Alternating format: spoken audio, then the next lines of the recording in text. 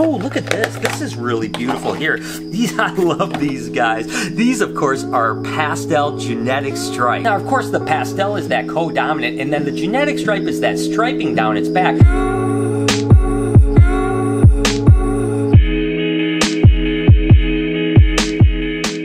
Hey, good morning everybody. Welcome to the vlog. I hope the start of your day is incredible. How's mine, you ask? Well, it's pretty fantastic. I have a box here that I'm excited to open up. But before we get started, a couple things. Of course, the new merch. Of course, this is Bella and it's bananas. This is only available for the next less than 2 weeks. We have a few different colors. You can get t-shirts, you can get long sleeves, and you can get hoodies. Please, the link will be down in the description. Get your merch because I think it's pretty, I mean, how cute is that? That is awesome. I also wanted to update you because, of course, yesterday I went and I visited that collection where the gentleman had passed away. I wanted to let you know that we did work a deal out. Later today, I'm actually going to go pick up the animals and I'm going to bring them back here and quarantine them and set them up. So I just wanted to let you know that we did what we could do to make sure the animals were going to be cared for. So I'm happy about that. I just thought you might want to know. Once they're here and settled in, I'll give you a little bit more of an overview of what I got. Some really incredible animals, and the story is obviously a little sad. Point was we wanted to make sure that the animals were cared for. Regardless, let's go ahead and just jump right into unboxing these snakes. What do you say?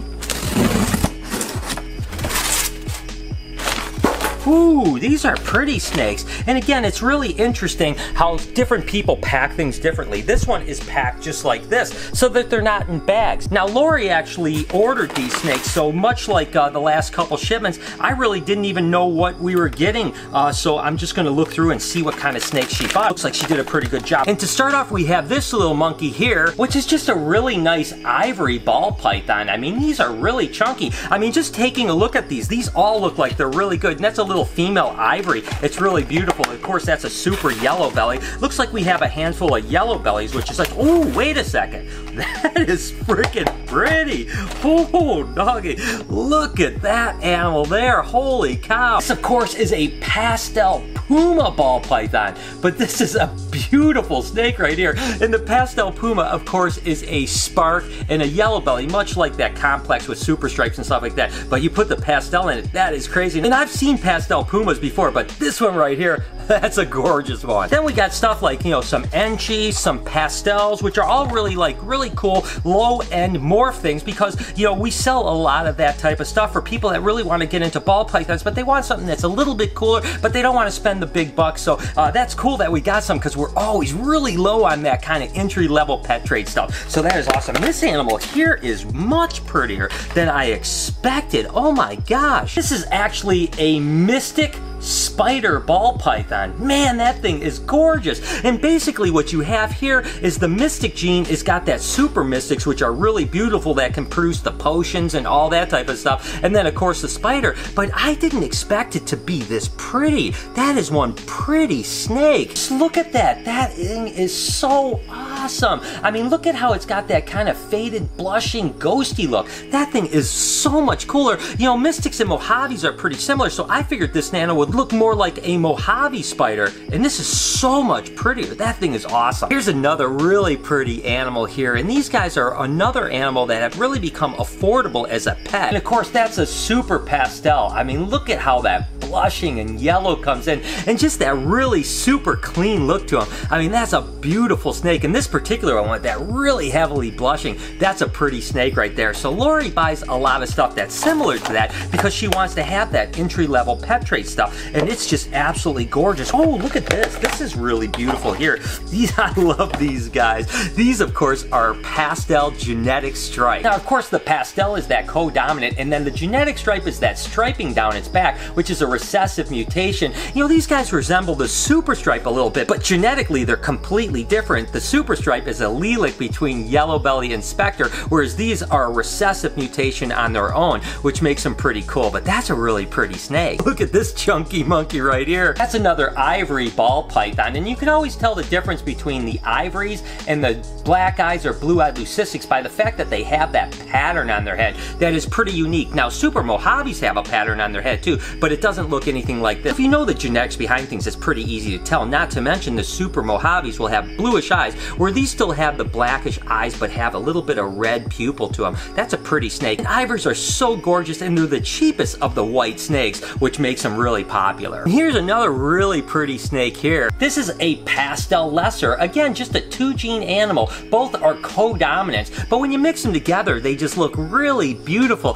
I remember some of the Verse pastel lessers out there, and they were super sought after. Now they're really just a great, beautiful pet snake. I mean, that thing is gorgeous. Oh, and take a look at these guys.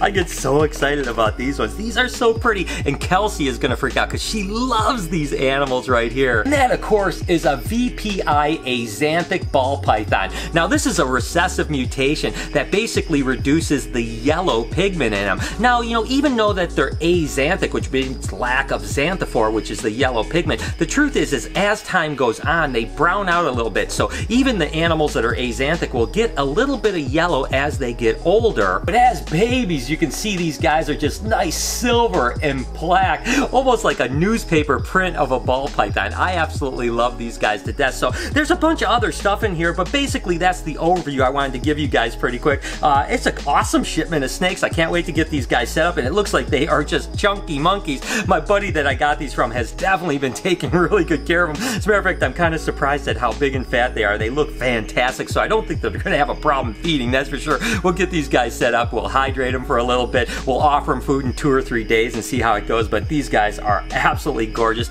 Once again, Lori did a great job of ordering snakes. All right, so like I had mentioned, we kind of wanted to get our minds off things and have a little fun, and so I don't know why, but we have a riot shield, and we have a hoverboard, and we have Noah, and then we have these guys, and us are gonna throw water balloons at them. Why? I'm not 100% sure, because it sounds like a great thing to do. So what possibly could go wrong? So Noah, you ready? Let's go.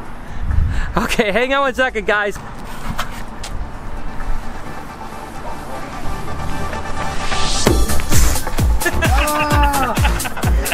Hate it.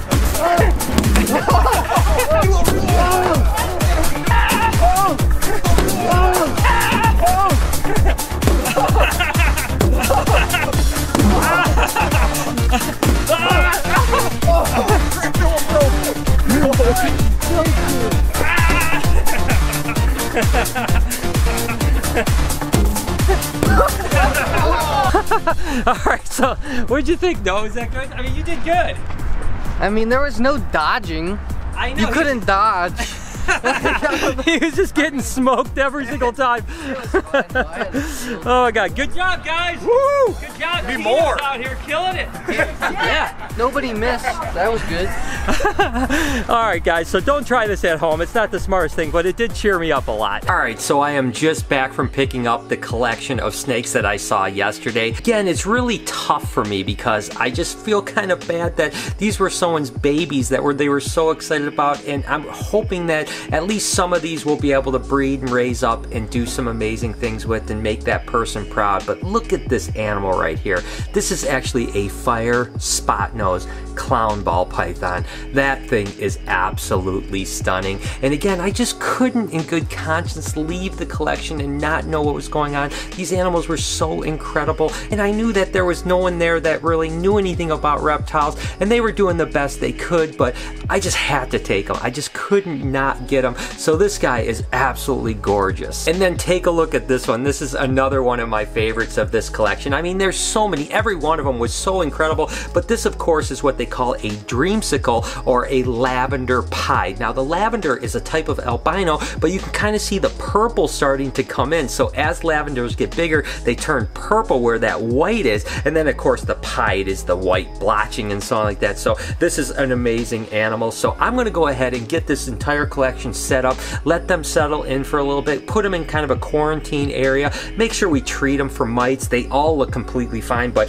you know, I always preventatively treat, get them hydrated, and then hopefully feed them in a couple days, and hopefully these guys will be off to the races. Again, it's kind of a sad story, but I'm glad that it actually is ending up where at least we're going to be able to take care of the animals, decide what we're going to keep, see if we want to rehome some of them. I'm not 100% sure yet, but regardless, some amazing snakes, aren't they? All right, guys, so I'm going to go ahead and end the vlog here. One thing I want to always be transparent with you guys is the fact that you might start to see the vlog get a little bit shorter, usually around maybe 11 or 12 minutes instead of 15 to 17 minutes. The reason for that is that there's kind of an algorithmic thing with YouTube, and my watch time duration does affect the algorithm, and it seems like we're at about 5 to 6 minutes. So what happens is that when you have a 15 or 16 minute vlog and you're only getting 5 to 6 minutes, the audience retention is lower, and then it affects my vlog. Whereas if it's at 11 or 12 minutes and I get 5 to 6 minutes, it's much higher, if you understand. So let me know in the comments what you think about that. If you don't mind that I reduce it a little bit,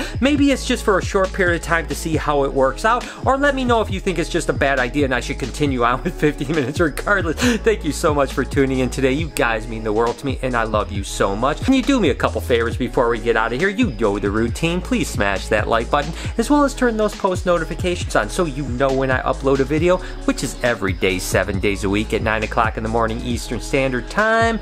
Remember to be kind to someone today, and I promise I'm going to see you guys tomorrow.